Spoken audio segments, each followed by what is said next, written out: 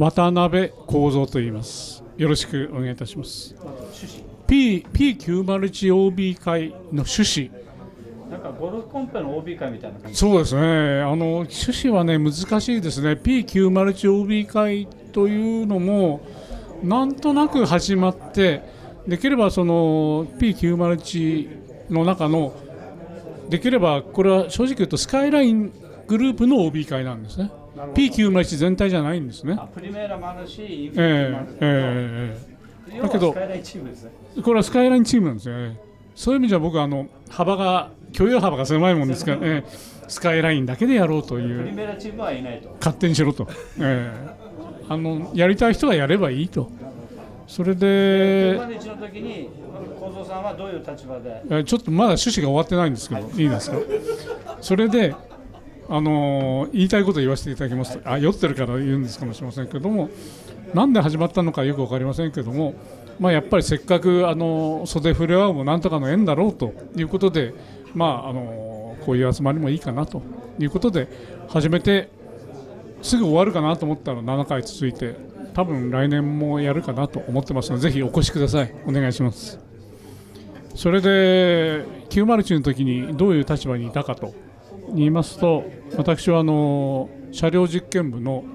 スカイライン担当実験主担という立場におりました。で、実験主担という立場は何かというと、伊藤さんのコンセプトを技術的に翻訳して、コンセプトを設計に展開して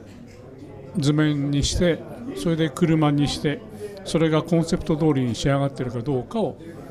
チェックすると。裁判官じゃないですね。やっぱり伊藤さんの思いをものにするという立場ですかね。ですから裁判官じゃなくて、ものにしつつある程度評価はしますね。思い通りになっているかどうか。なってなかったら修正、もっとこうやれと。それは某清水和夫っていう人が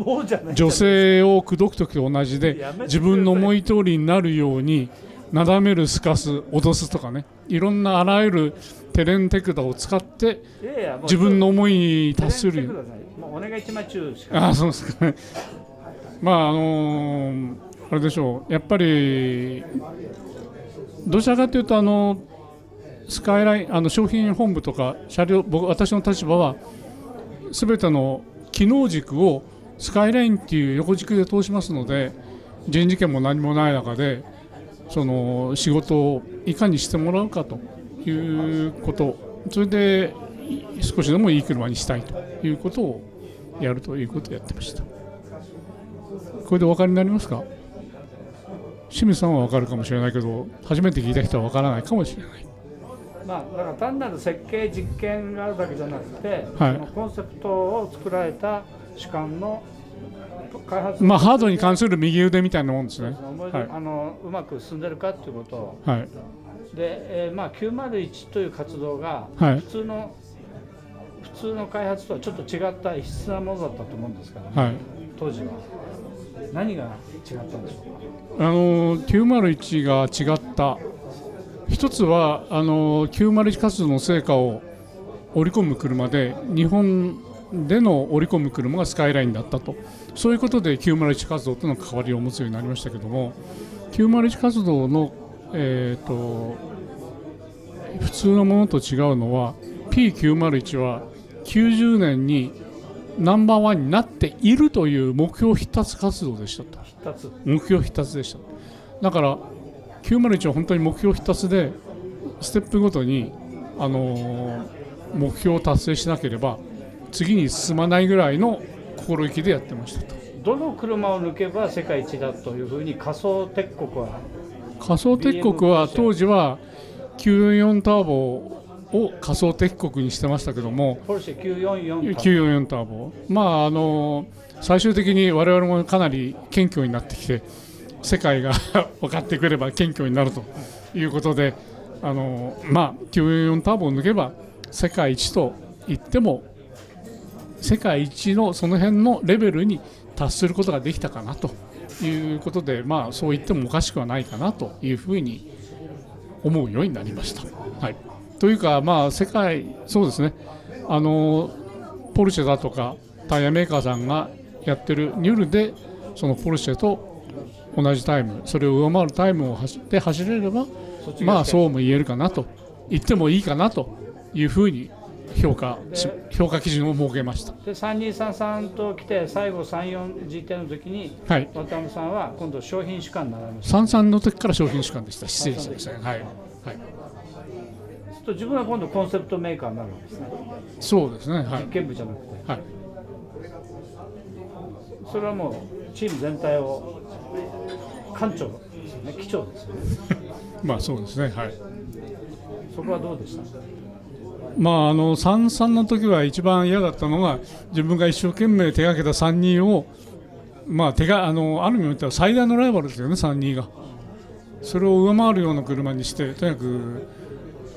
売れる車を作れというふうに言われましたから、それを頑張らなきゃいけないと。ある意味では32を上回る車っていうのは非常に